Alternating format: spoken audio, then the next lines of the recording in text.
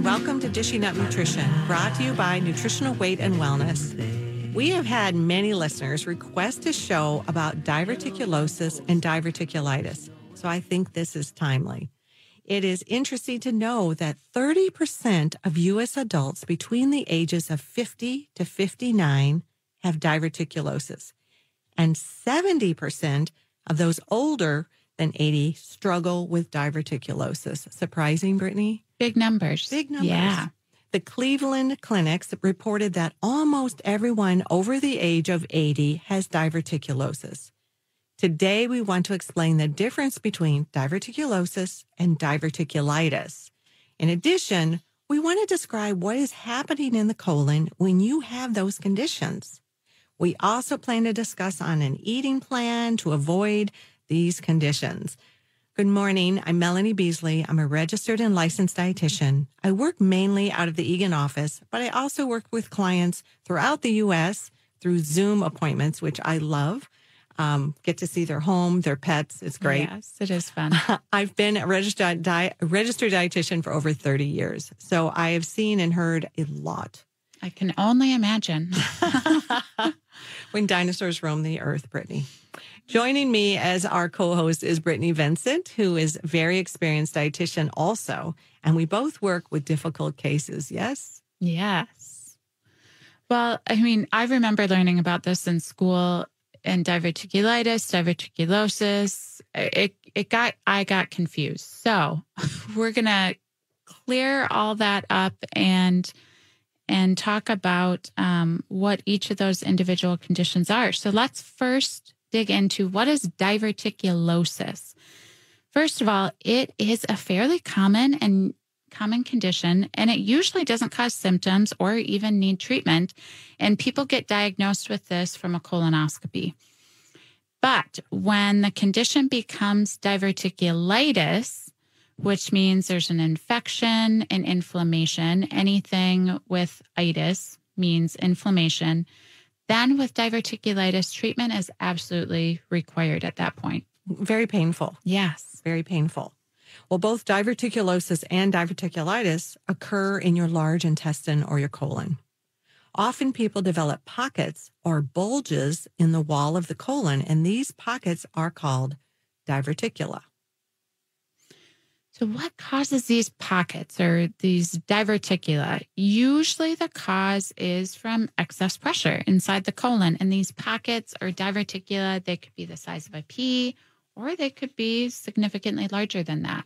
If you think of almost finger-like projections that come out of the colon.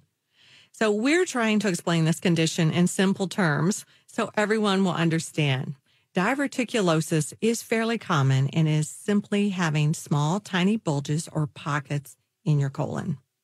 Diverticulitis is inflammation or infection, like Brittany said, in one or more of the pockets. And clients tell me they feel pain, they have nausea, often there's fever. This is a much more serious condition. It is. Yeah. During my dietetic internship, I spent a lot of time in the hospital on the floor where these patients with diverticulitis would be. And I remember seeing them in so much pain. I mean, they appeared miserable. So this is absolutely something you want to prevent. And that begs the next question, who's most likely to get diverticulitis or diverticulosis? So here are some of the risk factors. You're over 40, you're male, you're overweight, you don't eat many vegetables, you live on fast food and pizza, you frequently take anti-inflammatory drugs such as aspirin, ibuprofen, NSAIDs is the term, and you smoke. Those would be some risk factors. Yeah. And I think, too, I've had clients who have to be on the heavy-duty opioid painkillers that develop diverticulosis as well. So what is a possible cause? Experts have found that when people don't eat enough vegetables daily, they tend to become constipated.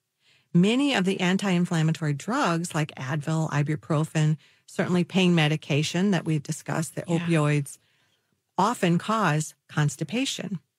And hard-to-pass waste from constipation puts extra strain on the walls of the colon. That increased pressure causes the the little pockets to form in those weak areas of your colon. Constipation is not your friend. Mm-mm. I've had many clients who have experienced constipation for years and didn't realize the risk they were taking with their colon. So, Brittany, would you tell our listeners, define constipation, what we think constipation truly is? When you are not having a daily, easy bowel movement, then you would be constipated. So we really should be having at least one daily bowel movement, and it should be easy to pass, not little pebble-like.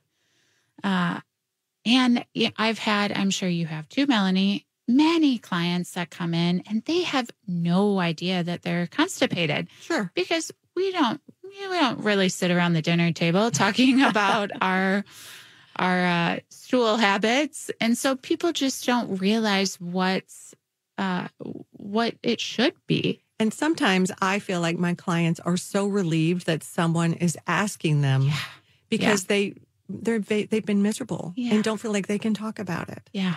We talk about everything, don't we? Oh, we sure do. And many people have these little pockets, but the damage occurs when the bacteria from that stool infects those little pockets. So then that turns into diverticulitis, that much more serious condition. So what are the symptoms of diverticulitis or infection in those pockets? Let's talk about that. Most people experience pain, and often this pain is the lower left side of the abdomen. You may have fever, you might have chills, you might experience cramps, have rectal bleeding, diarrhea, stools with mucus. These are all symptoms that we have to be aware of once you know you have that diverticulosis. Yeah. And sometimes that's the initial way of finding out that they have it is they become infected. Oh, absolutely. Yeah, I have had that happen to many, many clients. So if you have symptoms of diverticulitis, it is necessary to go see your medical provider because infection in these pockets is a very serious health condition. And I think people are so uncomfortable, it sends them to the ER. Yes. Yeah. So let's shift our discussion to talk about what you can do to prevent diverticulosis. So as a dietitian sitting down with a client who's experiencing constipation, I focus on that first. And in our health history question, we ask, do you have constipation or diarrhea? Frankly, we get into the nitty gritty with your bowel movements because it tells us a lot about what's going on inside your body. Yeah, we can't unzip you. No. So your bowel habits are, we literally ask our clients to become their own poop police. Yep, for sure. And that helps us know what's happening so we can help. It is so helpful. So people are generally ready to answer about diarrhea because that impacts your life. Having chronic diarrhea could prevent you from going to concerts or taking your grandchildren out. But many don't realize the harm that long-term constipation can cause, or like we talked about, many people don't realize they're even constipated to begin with. So I always ask people, are you having a daily easy bowel movement? So then we can really gauge what's going on. But we take constipation problems very seriously because we know it's not good to put that pressure on the colon so these pockets form. It's a bigger deal to deal with diverticulitis. So if we can get on top of that constipation, the client feels so much more comfortable. Yes. And sometimes that bloating and that pain is miserable in itself. So we look first at what clients are eating. We know bread, buns, cereal, rice, processed boxed or bagged foods are just more constipating. We encourage clients to switch from grains to eating vegetables that have been sauteed in butter or coconut oil. Often, when clients decide to eat healthy, they start snacking on a lot of nuts, especially almonds. And a few nuts are good for most people, but several handfuls of nuts, that can be sometimes constipating. So I periodically encourage my clients who are constipated to avoid nuts, at least for a season. I also encourage clients to eat soft beet with bone broth. A perfect example might be pulled pork or pulled chicken that's been cooked in a crock pot. And then I always add some homemade bone broth for extra liquid. That's very soothing to the gut, and that heals as well. So it's a process. Yeah, it is a process. Well, it is already time for our first break. Great. So you are listening to Dishing Up Nutrition. I have good news for you today. You can still sign up for the 12-week Nutrition for Weight Loss series starting the week of September 19th. If you are many of us, you're busy, you forgot to sign up, but lucky for you, you can still sign up today and start next week. Call us at 651-699-3438. Ask your questions and they will get you signed up. We'll be right back. Welcome back to Dishing Up Nutrition. Many of our listeners have taken nutrition for weight loss before, but maybe you took it 5 years ago and you were doing great with your eating plan. And then the pandemic hit and the treats and maybe the glass of wine before dinner became a daily routine. So we understand, give yourself an hour each week to make the commitment to yourself to get back on track. Monday, September 19th, we will be in person at the Eagan location. And on the 20th, we will be in Woodbury. And September 21st, we'll be in North Oaks and Maple Grove. So if you miss those, you can spend time with Amy and Mary in Wayzata on Thursday, September 22nd. All classes start at 6:30 p.m. If you have questions, call us at 651-699-3438. So before the break, Melanie, you were talking about some general recommendations that you provide to clients who struggle with a lot of constipation. And so we're going to continue that conversation about constipation. So years ago, gastroenterologists, they warned that small bits of food in a person's diet could block or irritate the little sacs that can form along the colon. Again, those are the diverticula that we've been talking about. And then these little bits of food could lead to diverticulitis. But there is no real evidence to support that theory, according to Harvard Health. So a large study published more than a decade ago in JAMA helped to put that myth to rest. So some 47,000 men, huge sample size. That's big. With no known diverticulitis were followed for 18 years, and the study found no increased risk for diverticulitis. In fact, nut and seed consumption appeared to be slightly protective. I'm wondering if it was the fiber. Yes. Yeah. Yeah, I was thinking the same thing. And recently, the American Gastroenterologists Association said this: nuts, corn, and popcorn consumption is not associated with an increased risk of diverticulitis.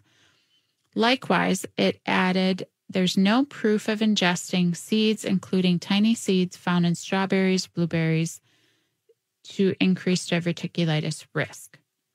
However, yeah, there's always a however. There's always a however. However, in clinic, you and I were talking before the radio show. I have had several clients that popcorn did cause diverticulitis. So it's not something we really recommend at Nutritional Weight and Wellness anyway. So I don't love it. Like anything, it's individualized. It is.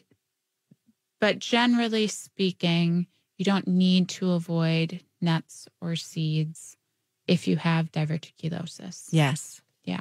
And we want to chew our food. Yes. If we chew our food carefully and we don't pill our food, of course, our body can digest better. Yep. So digestion starts in the mouth. Let's make sure we're chewing our food. Just a little tip, listeners, make sure your food is the texture of baby food before you swallow it. Help your body out. Yes. Don't pill, chew, swallow. Yeah. That's great. And another recommendation for constipation, I mean, we say this on almost every Dishing Up Nutrition show, drinking half your body weight in ounces of water a day. Take some time. Listeners, do a little math. Yeah. Half your body weight in ounces a day. So if you are nowhere near this, I always love facial expressions when I say this because a lot of people are quite surprised. Yes. Slowly increase it if you are nowhere near that. And your body will amount. adapt. They will. Yes, for sure. And if you're on a diuretic, you probably need to drink even more water than that. And I'm sure hearing that 30% of people with diverticulosis can and do develop that serious condition of diverticulitis, you're probably more motivated to start drinking more water. Yeah. So it might be an easier habit to start. But drinking water is key to prevention to help relieve constipation. I mean, I have had many clients where that is the only thing they change and their constipation improves. Of course, it's not always that simple, but it's magical. Yeah. It's magical because if you think about it, we're eating food and that food has to be emulsified, saturated, liquefied in order to pass. If we don't drink enough fluid, we're making concrete. Yeah. Yeah. It's a good visual to think about the process. And also 30% of people with diverticulitis develop abscesses in the colon, Ouch. Which is an even more serious complication. So drinking that water is so critical for prevention. And sometimes I'll have clients start their day with a cup of warm lemon water. And that the temperature, the warm liquid can stimulate the bowels. The lemon helps us just a little mild detoxification. And people notice a difference starting their day with that. So that and could they're be a starting nice out with addition. some saturation. So I love that. It's great. If you are a coffee drinker, you need to start with a glass of water before you start with your coffee. Yep. Yeah. I've heard it said that for every cup of coffee, you need 2 cups of water because coffee is dehydrating. Yeah. And I tell clients, get a water bottle that you love. Figure out how many times you have to fill it to get half your body weight. Put the number of rubber bands at the top that you need to fill it. Every time you fill and empty your water bottle, roll a rubber band down. All your rubber bands are at the bottom. You get to go to bed.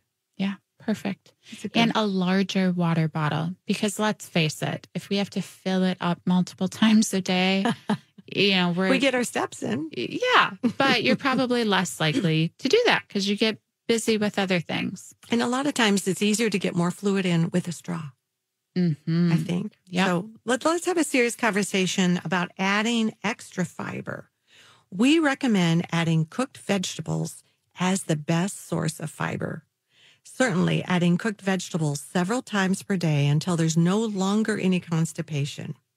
In practice, I have found that bread and cereal and crackers are actually very constipating.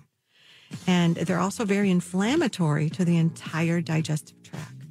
So, we'll talk about this when we get back. You're listening to Dishing Up Nutrition. Today's topic is covering nutrition for diverticulitis and diverticulosis. Stay tuned to learn more when we return from break. Welcome back to Dishing Up Nutrition. Nutrition, what you eat, affects every single part of your body and your brain. And often clients come to lose weight, and after a few weeks of attending the Nutrition for Weight Loss class, they make comments like, my brain fog is gone. I'm having so much more energy. I don't have that afternoon slump anymore. I feel like my mood is better. I'm sleeping better. I'm not so crabby with my family. I've heard that one many times, actually. They like me better. Yeah.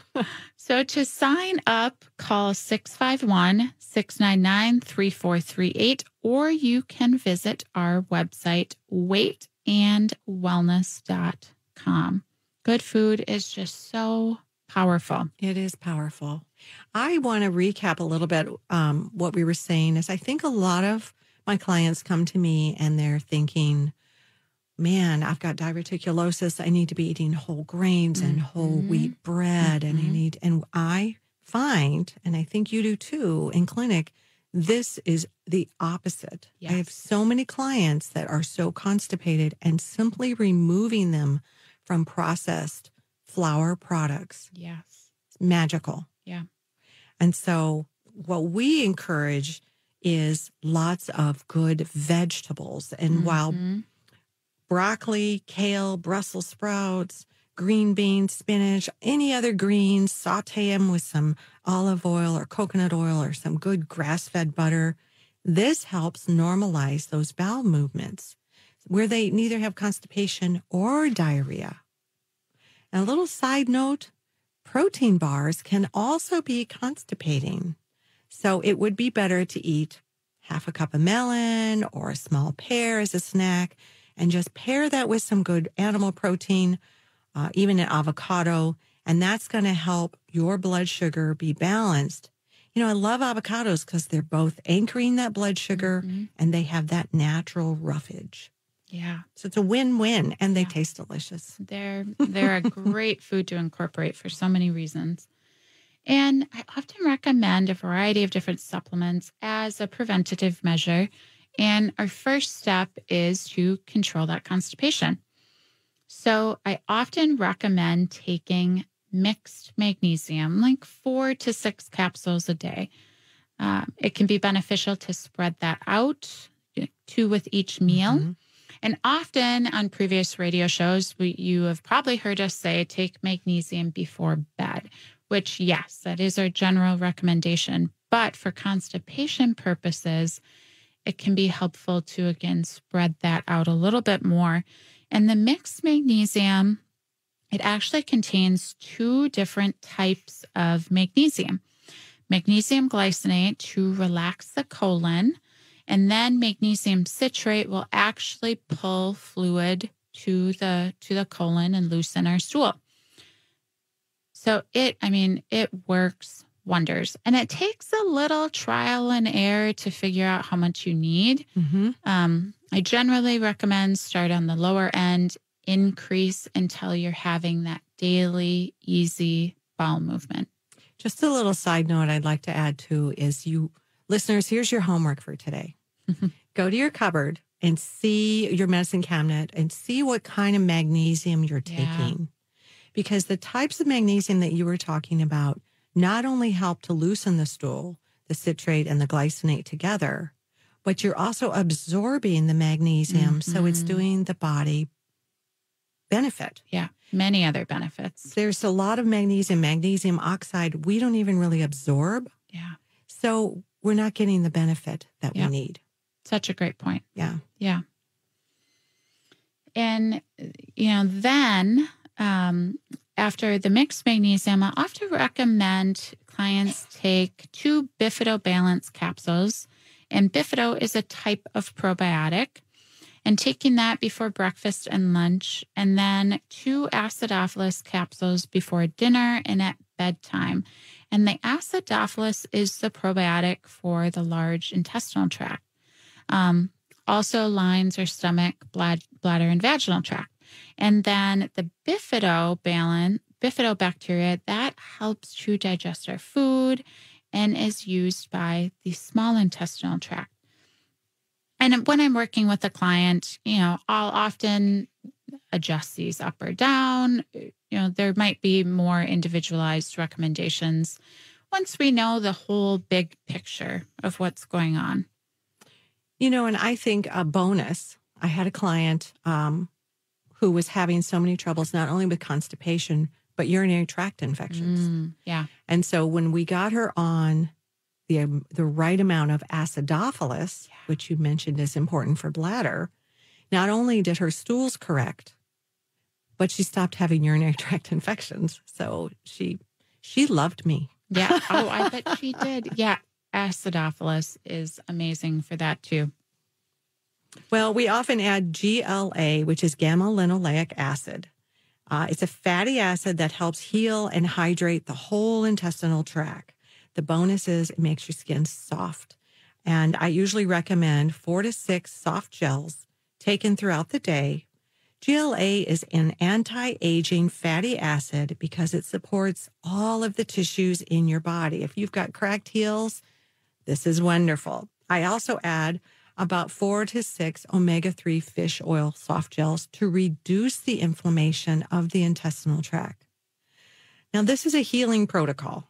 right? Mm-hmm. Now let's talk about what to eat. Brittany, let's go over some great ideas for a safe and effective eating plan for breakfast, lunch, dinner. You always have such great meal ideas. Oh, gosh, I don't know about that. You do.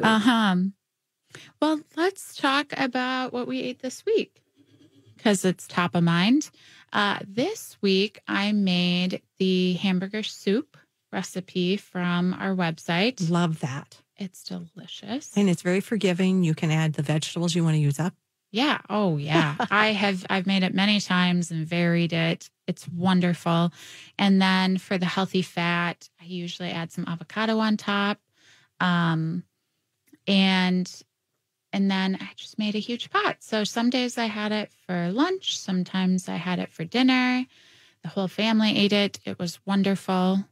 I love to freeze extras in mason jars because they, great. They work really well from frozen to microwave to. Great idea.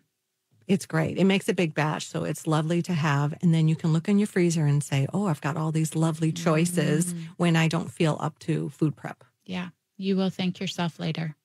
Mm-hmm. Yeah. So, we often get the question, what about adding extra fiber, either ground up flaxseed or some other type of fiber product? I mean, there's so many out there nowadays. Mm-hmm. So if you have diarrhea, a fiber product can be helpful. Sometimes they can actually increase constipation. Everybody's different. But I think a big mistake a lot of people make is they add too much fiber too soon, and then they're not drinking enough water. Exactly. We're making concrete. Yep, exactly. So that water, I recommend slowly increasing that fiber so your bowels get used to it. And then again, making sure you're getting enough water to flush everything out. Wonderful. It's wonderful. And it's so important. I mean, we're supposed to be getting the minimum of 30 grams of fiber a day. It's a lot. It's a lot of fiber. We just don't, Americans on the average are 15 grams. Yeah. So I bet. we're setting ourselves up. And, those fiber supplements, they should not replace your vegetables. No. And they should not have colors or artificial sweeteners. Yep. So sometimes just the ground flax, some chia seeds. Love a chia pudding. Yep. Me too. So here's another supplement that I use sometimes with clients. I use an L-glutamine product called Glutagenics that contains L-glutamine, aloe, and licorice. Not the licorice that you eat on a road trip. Usually 1 or 2 scoop servings is all that is needed, and that's very healing to the lining of the gut. I love L-glutamine.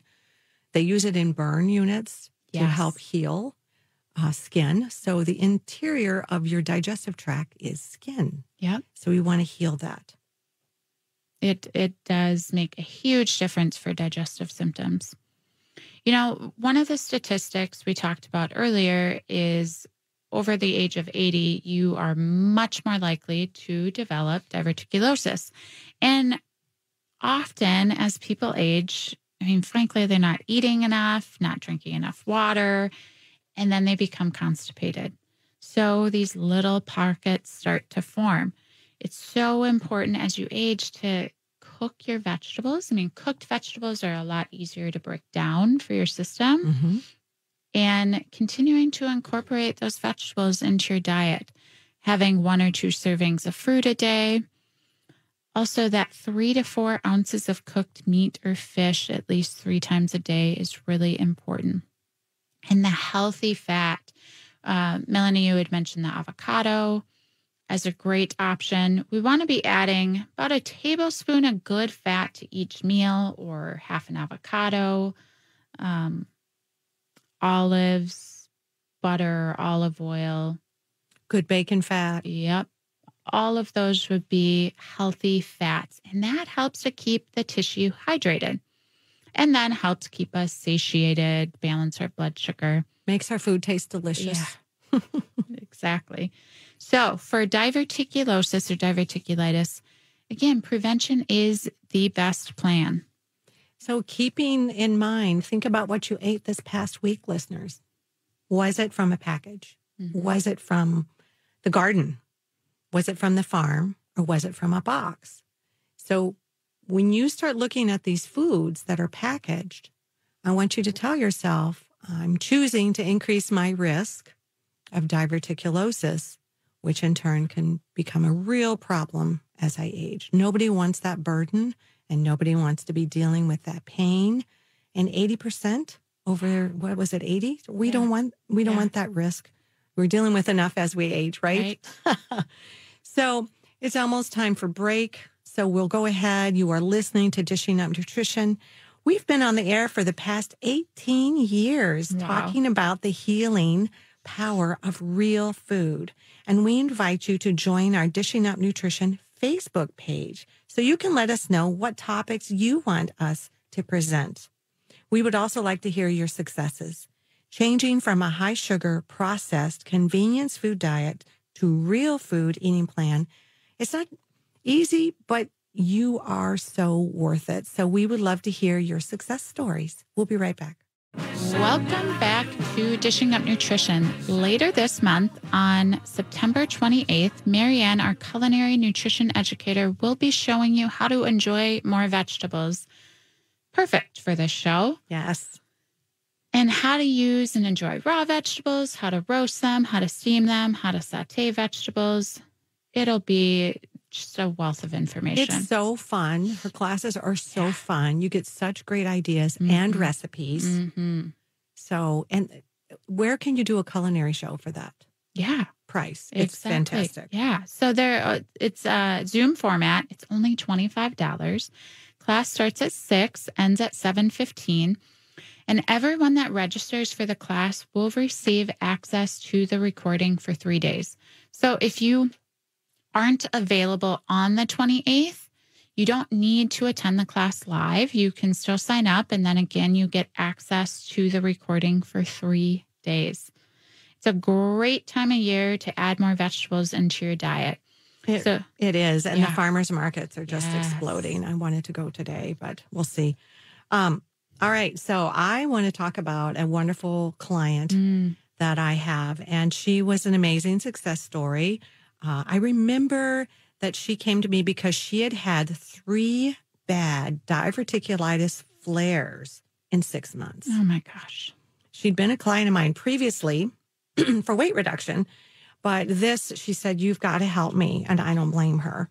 Well, these episodes are not only painful, but they're scary. And one of them, she ended up in the ER. Her very first one. And she'd been placed on multiple doses of heavy-duty antibiotics to clean up the infection. But now she was also experiencing some ill effects from the antibiotics, such as heartburn and anxiety. So we initially worked on allowing her bowels to heal and calm down. We did a low roughage but very nourishing plan. I placed her on the probiotic Bifido, acidophilus, the glutagenics, and a lot of bone broth where she cooked her meats and some root vegetables. I took her off caffeine because it was dehydrating the tissues, and that can lead to constipation like we talked about. Well, we really worked on removing inflammatory substances like soybean oils and canola oils and sugar and processed foods with grains. So it was not only about nourishing with the good foods, but removing the inflammation foods is key. Once she was healed and feeling good, then we slowly advanced her vegetables and some fruits. She tolerated that really well. So then we began adding in some uncooked fruits and vegetables, lots of leafy greens, and a good, healthy fat with each meal, and her meats and some eggs. And this helped to support those intestinal tissues with the continued healing. I had her always pay attention to her body with each step we took. We did it very slowly. And I also had her add in some ground flax eventually and chia way down the road. I had her blend the chia so it was smooth. She was just nervous. So I said, let's just blend that chia in a coffee grinder. She made some chia puddings. She had salads daily. made sure we kept the stool soft. I really encouraged at least 100 ounces of filtered water consumed daily, and then those supplements that we talked about. So I'm happy to report after 4 years, she has not had a single flare. That's She let some amazing. caffeine back in, and I said, let's don't go there. She checks in with me, and then, we correct course a little bit. Now, Brittany, you were talking about some of your clients that you had great success with. Let's talk about those. Well, kind of a similar, one of my clients, similar situation to yours. She was already a previous client of mine. She set up an appointment because she randomly got a diverticulitis flare, and she didn't even know that she had diverticulosis. So ended up in the hospital, kind of same situation, antibiotics. And so I went through a similar healing plan as you did. And for her, it was different because she never struggled with constipation. So what was the piece there? It took some investigative work, but she previously was on Prilosec and antacid for years. And she was seeing some food particles in her stool. So I was like, well, maybe she's not digesting her food very well. Maybe those food particles are getting in the pockets, and that could create some infection. Yeah. So we put her on some digestive enzymes to help her to break her food down. And it worked wonders. Brilliant. She, in general, felt so much better digestively. And then she went off of them at one point. And what she described is she would then feel like a little twinge of pain in her abdomen. That lower left area? Yeah. Mm-hmm. But she described it as a twinge, not a full-blown painful episode. And then once she restarted those enzymes, that twinge of pain went away. Wow. Yeah. So key digestive enzymes, I had her do one with each meal. And it's like we were talking about. It's good to look at your stool. Mm-hmm. Do you see food in your stool? Mm-hmm. Because we paid for that food. Yeah.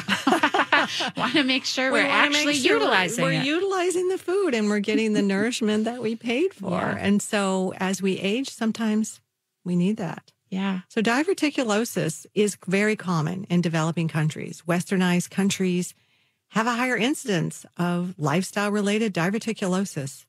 And it's estimated that approximately 27% or more of first world countries have diverticulosis, with roughly 15% of them experiencing those symptoms, diverticulitis. So what symptoms of diverticulitis would we recap, Brittany, would you say to look for? Well, that attacks of abdominal pain, sometimes triggered just by eating. Again, generally very painful. Bloating, changes in bowel habits, constipation more than diarrhea, maybe some mucus in the stool, fullness, tenderness in that left lower quadrant of the abdomen. Fever is very common, constant severe abdominal pain. So all of those could be experienced when you have diverticulitis. And it is unclear why some people with diverticulosis develop inflammation or infection of the diverticula, which then is considered diverticulitis. But that diverticulitis often causes that extreme pain, again, with fever, nausea, constipation. And with the diverticulitis, complications can develop, such as bleeding, intestinal blockages, a burst of a diverticulum, leading to a leakage of intestinal contents into the abdominal cavity. I mean, sounds like the worst scenario. A good situation. No. At all. So how do we go about preventing diverticulosis? This was what we were talking about. The answer is quite simple. Roughage from plants, mostly vegetables. Eating natural fiber from whole plant foods performs essential functions in our bodies. One of these functions is to protect the intestines from getting these little bulges or herniations. This means that while getting in a variety of whole fruits, vegetables, nuts, and seeds, legumes in your diet every day, you're directly lowering your risk for diverticulosis. Our goal at Nutritional Weight and Wellness is to help each and every person experience better health through real food. It's a simple yet powerful message. Eating real food is life-changing. Thanks for joining us today. Thank you. Thanks for listening to Dishing Up Nutrition. If you enjoy this podcast, please share your favorite episodes with a friend or leave a review on iTunes, Stitcher, or iHeartRadio. The content and opinions expressed are those of the hosts or presenters. They are not intended to diagnose, treat, cure, or prevent disease. Product statements have not been evaluated by the FDA.